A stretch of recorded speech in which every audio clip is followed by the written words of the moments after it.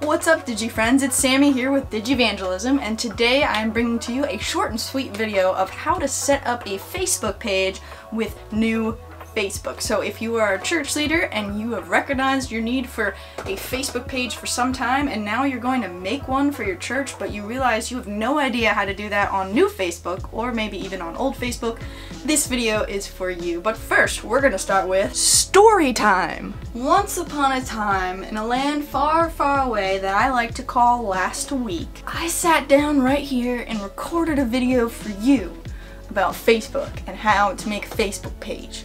But you know what? Then the Facebook gods came and said, we have new Facebook and we are going to give it to you. Here you go. New Facebook, be free. Take it, enjoy. And the world said, nah. So a lot of people are really not happy about new Facebook, and I really looked at it and couldn't care less. To me, as a millennial who has been on Facebook for over 10 years now, which is just so weird to say, I'm just so used to Facebook like throwing weird things at us and us being like, whatever.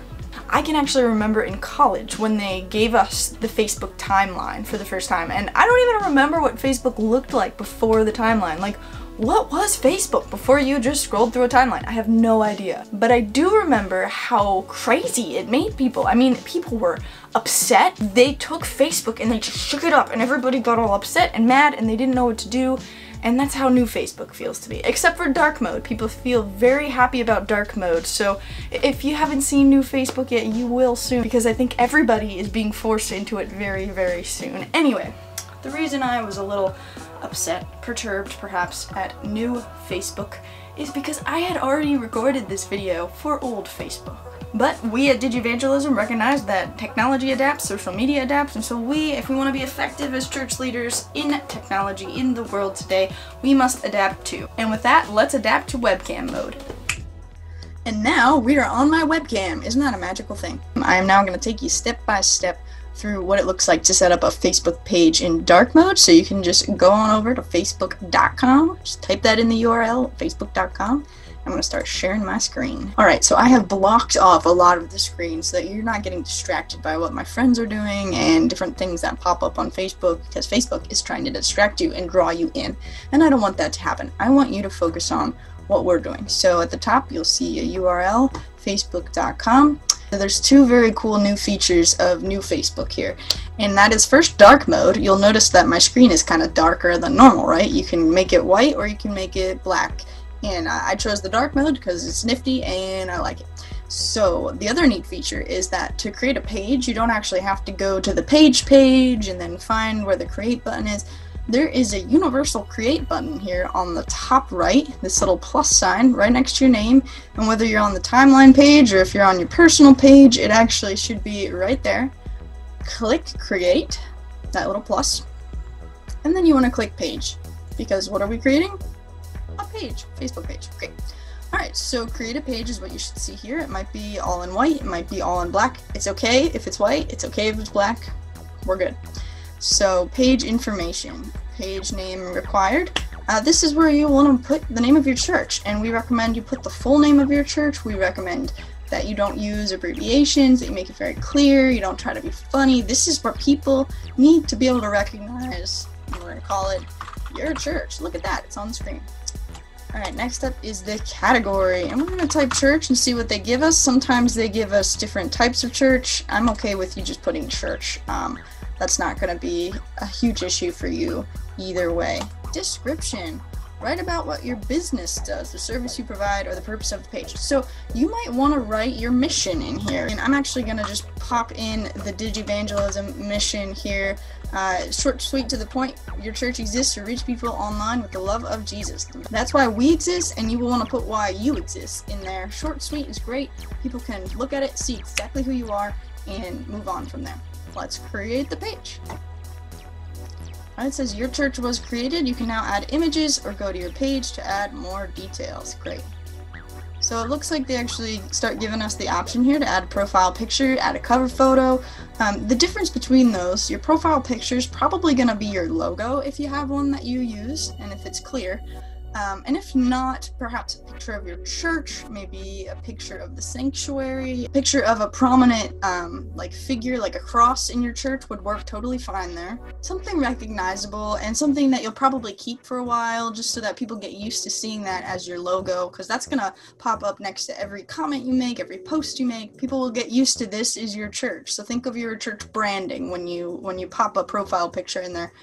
Your cover photo, that can change a lot more frequently, and really that can be anything. A picture of your church, picture of your people, which is your church, you could put a nice Canva image. They do have templates for Facebook cover photos that will size it up perfectly and even give you some suggestions. You could put one of those templates in with your mission perhaps up there, or even a very temporary like Bible study theme or sermon series theme, something you're talking about lately that you want people to know about. So I'm going to pop in a profile picture and a cover photo here, just things I found online that were copyright free. Hopefully it goes without saying that I don't recommend that you just put stock photos on your Facebook page. You want these to be things that people recognize your church, not my church, your church, for. And so it should really be particular to you. We'll save those. And look, now we're at your church. Very cool. So now you have a church Facebook page. Like, you did it. That was it. I promise you, you did it. So I know that was short, but before we send you on your way, I just want to give you one piece of advice that's really helpful for anyone that owns a page on Facebook. And sometimes you can get a little confused about whether or not you're commenting or posting as the church, or whether you're commenting and posting as yourself. Those are two different things on Facebook, and you probably don't want to confuse them, because if I, Sammy, want to post as your church, and I am actually posting as me, Sammy, to your church's page, like if I wanted to say, hey church, you had a great service on Sunday, and I posted it to the page, that's fine, but I'm not posting that as the church then. I'm not reaching all the people that follow the church, and that's not what I want to do if I'm a leader of a church trying to make a post. So easy way, I promise, to know if you're doing this correctly. When you hit create post here, which Facebook makes it very easy to create posts, to add a photo, video, you can say what you're feeling, you can start a live, post an event, all these things, they're spelled out for you here. You got this, I promise. It might look like a lot, but Facebook wants to walk you through it. It wants you to use it. So create post. Just make sure that your church's profile picture is here. That's all you gotta do. So then you can write like, hey church, we just got a Facebook page. And then hopefully people will interact with that and like it and share it and tell their friends. Now the alternative here, if you click this view as visitor button and you are now, as yourself, you want to tell the church something, you really don't ever need to do this, but if somehow you find yourself here in a situation where your profile picture is here, then you're actually writing to the church. You're not writing as the church. So just watch for that. The other, and then you can exit view as here if you're stuck in that. And then look, the church's logo is back. It was easy, I promise, we made it. So the other place this comes into play is in comments. And sometimes as ministry leaders, we will post, just like we did here as the church, post a profile picture, and to strike up some engagement, to strike up some action, we'll actually switch from the Your Church logo to our own personal page logo, so that we can comment on as ourselves and say, wow, this is so exciting. And the people behind the scenes know that you are commenting right to yourself, and then probably gonna like it as your church, and maybe even comment back and forth a little bit, talking to yourself. But a lot of people that are just watching from the outside just see a church engaging with someone. So this little drop down next to the post, and it's a lot easier on the computer. I'm not sure, every phone device might be a little different, but you click this little drop down and you'll see the first option here, other than your church, is your name.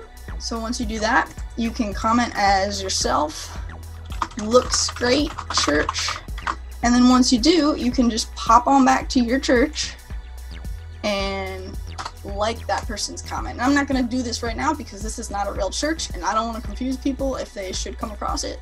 We're going to delete it right after this, so don't even bother looking for it. But I hope that this was helpful for you. I hope this gets you started, gives you some basics. And if you have any questions, please comment them below, because I would love to address what other Facebook questions you have as a church so that you can do better online, because whether or not that's where you want to be these days, That is where the people are. That's where your people are, and we believe those people need to have the healing, the life, and the hope that Jesus Christ has brought to us, and we hope to bring it to them online.